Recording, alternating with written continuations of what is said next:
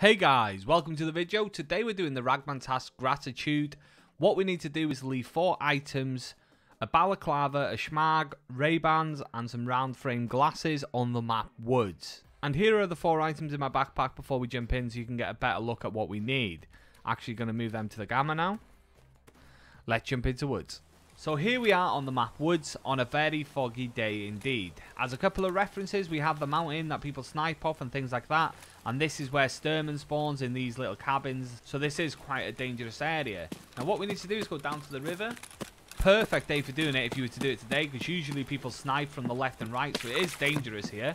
And we just need to press place here 4 times in a row. So it's a total of 80 seconds you need to press place. 1 for each item.